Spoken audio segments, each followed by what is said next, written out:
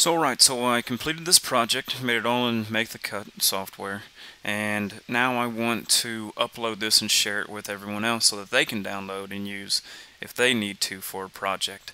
So in order to do that, you can either do two options.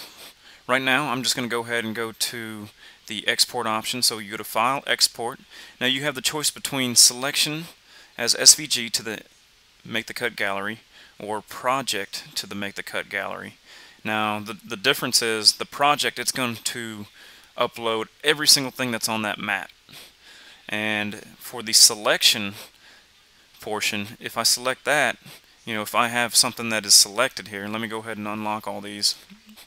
If I select something and I just want to send that selection, I can go ahead and go to File, Export, and then Selection to the MTC gallery, and that will just upload that portion.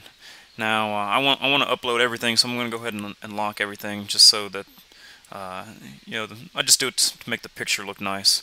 But I'm going to go ahead and lock all, and I'm going to go ahead and go to File, Export, Project to Make the Cut gallery, and this thing will pop up here.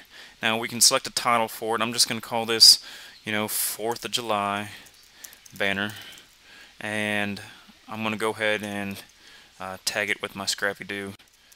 And then for the description, you can put whatever you want, and for the category, you can select the corresponding little category that they have here.